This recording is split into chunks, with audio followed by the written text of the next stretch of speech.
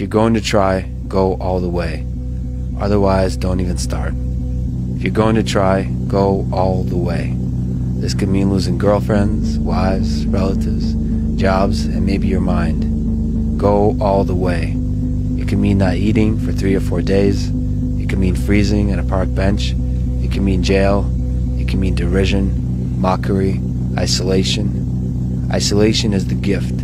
All the others are a test of your endurance, or how much you really want to do it. And you'll do it, despite rejection and the worst odds, and it will be better than anything you can imagine. If you're going to try, go all the way. There's no other feeling like that. You'll be alone with the gods, and the nights will flame with fire. Do it.